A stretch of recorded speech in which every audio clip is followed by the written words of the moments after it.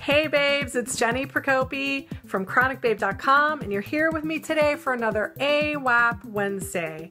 AWAP stands for as well as possible, and in all things I do for Chronic Babe, that is my wish for you, that you live the most kick-ass life possible in spite of chronic illness. So today we have a question from a fellow Chronic Babe, and she writes, Jenni, I was reading a post on Tiny Buddha and it hit me between the eyes and is really like your message in many ways. So the quote is this: you know what I was really terrified of? Deep inside me, there was the awareness that even if I fit every symptom in the book, I had no excuse to live half a life.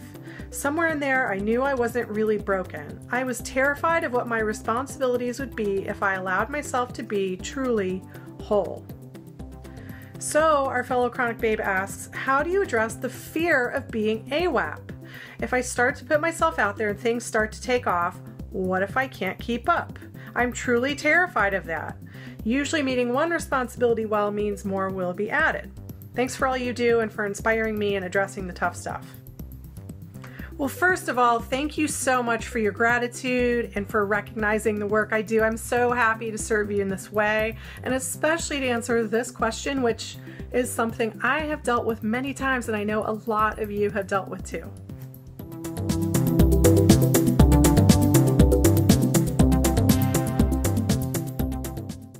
When the question of what will I do if this really works, or how will I handle big success comes up for me, when I start to be afraid of that, I try to recognize it and take a deep breath. Paradoxically, it is when I get closest to the things that mean the most to me, that are the most close to my heart, that are the biggest kind of success I could dream of, those are the moments that I get the most afraid, and I start to resist taking those last steps to complete that task or that mission. And that kind of fear can really hold you back from the success that you are really worthy of. If you're interested in reading more about this topic, Steven Pressfield has a fantastic book called The War of Art, and it is all about resistance, about our kind of natural training to hold short right before we succeed and why we shouldn't do that. We shouldn't hide our gifts from the world and our abilities from the world out of fear. So check out that book. A lot of fear around success comes from all the unknowns, all the things we wish we could know right now and can't. You asked, what if this goes really well? And what if I get handed more responsibilities? So I've got a few thoughts for you about handling this.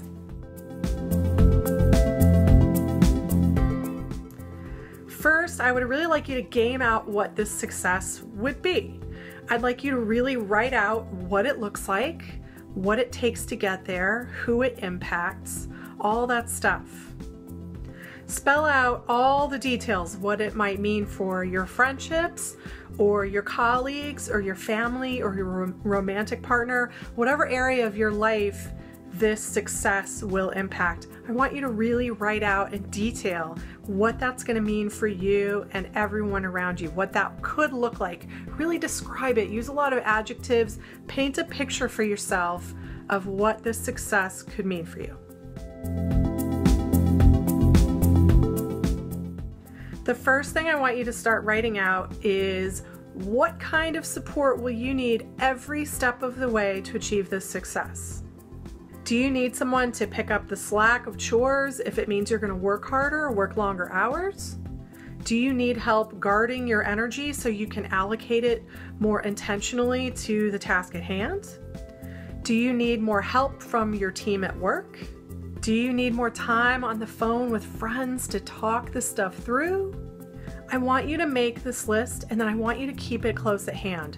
Put it in your phone, put it in a Google Doc, you can access it all times. And then when you start to feel fears around success as you take each step forward, you can remind yourself that you've planned for this and you know how to get the support you need. And then go get that support, girl, because you got the list, no excuses.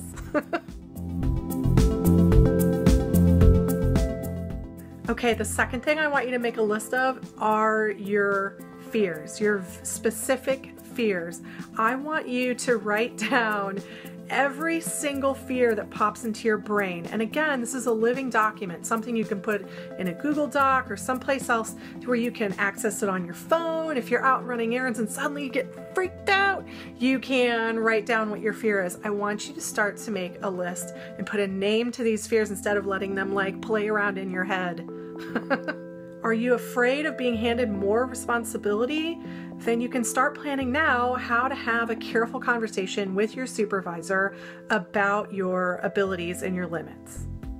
Let's say it's a personal thing, you're learning how to work out regularly, you're doing it every day, and now you're worried that you're going to plateau and you don't know how you're going to push yourself beyond that. You can start planning now. You can start talking to fitness advisors or your doctor and make a plan. Think about what options are going to be available for you so that you make the healthiest next step when you're ready.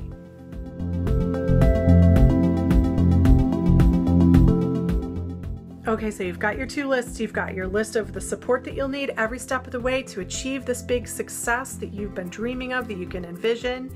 And you have your list of the fears that are nitpicking away at you. And you've got some planning that you're starting to do to kind of answer each of those fears with facts, with answers, with support, with reason.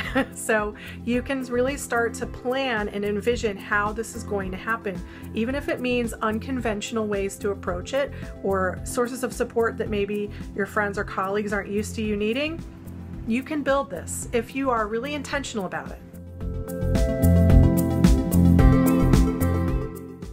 The biggest fear that I hear from chronic babes, and one that I felt myself, is what if I continue to get or start to get a lot better, but I'm not cured, but people see me getting better and start having these expectations that I'm cured, that I'm all better, and then I can't live up to their expectations, and then suddenly they think I'm not really sick, or maybe I was faking it. There's all kinds of concerns about this and worries about this, and a lot of times it can hold us back from taking steps forward.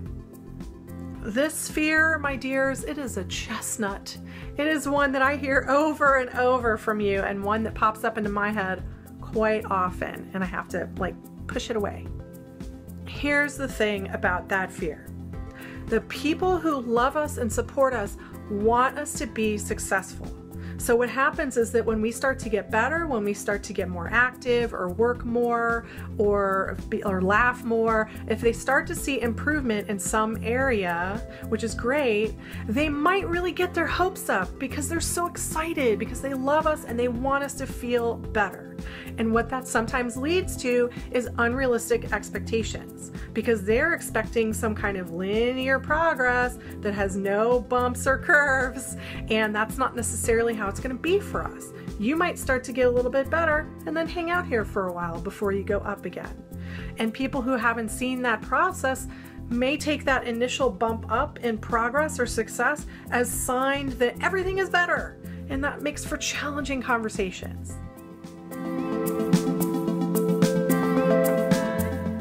It's up to us to set the tone of these interactions and conversations.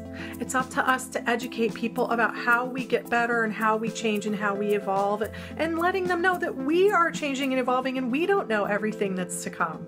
And so if we can focus in these conversations on appreciating their support, saying things like, thank you so much for your support. I know you're really excited and it means the world to me. And I know I can count on your support as my progress continues, because progress is not linear. It's got lots of dips and rises. If you can say that to someone in whatever way is natural for you, you're setting up realistic expectations, which sets the tone for really awesome conversations and support. We are often the most powerful source of limiting beliefs. We may hear a bunch of crap from friends and family or coworkers or strangers. We may read a bunch of stuff on the internet that's really disheartening. But honestly, in my experience, we are often the engineers of our plateau. We often are the ones who keep ourselves from moving forward because we are afraid. But if we plan out what we want success to look like, if we build sources of support, if we face our fears with facts and planning, and if we approach the whole process with a lot of gratitude and joy, we can achieve so much. I've seen it over and over in many of you, and I've experienced it in my own life.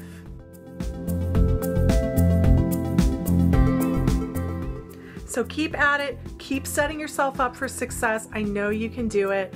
I would love to hear your comments below. If you have worked on this issue, and I know you have, I would really love to hear your story. So please, if you're not already at chronicbabe.com, hop over to the site, jump into this post, and add your story in the comments. I expect a very robust conversation. Now, while I've got you here, I would really be remiss if I did not talk to you for a second about two things. One is our free Chronic Babe newsletter. I send it out every week, so you get notice every time I post a new video or blog post, anytime I do interviews with experts or giveaways. I've got a book I'm working on that's going to come out in the next couple months. I want you to know about it first. So hop on over to the site, or you can go to newsletter.chronicbabe.com/sign up and get the free newsletter so you don't miss a thing. The second thing is our Chronic Babe Secret Club. I love it so much. It's our subscription service. It's $25 a month, and what you get is week-to-week training on very specific topics. So we've had months where we've talked about sex and relationships and work and spirituality and guilt and difficult emotions and challenging conversations. We are talking about it all. And the Secret Club gives you a chance to get to know a bunch of other women through our private, super stealth Facebook group. You get weekly emails from me and support. You get a big resource PDF. I do a big teleseminar where I give a talk on a topic, and then I open it up for live Q&A, and you get snail mail. I mean, there's a ton of stuff that you get with a subscription, and people are loving it. So I hope you'll check it out and consider joining us. Okay, that's it for me this week, babes. I hope you've liked this video. Please let me know what you think, and until we meet again, be AWAP. Mwah. Beep. Blah, blah. The first is, what's the first?